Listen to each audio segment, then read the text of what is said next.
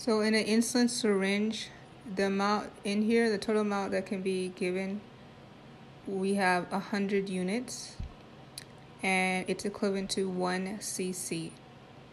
So when you are giving insulin, of course you do your rites and everything.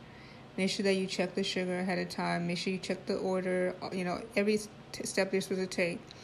And you're going to give it subcutaneous into the patient's fat cells. So typically in their stomach, you ask the patient what they prefer, but you can give it in their stomach and rotate the sites.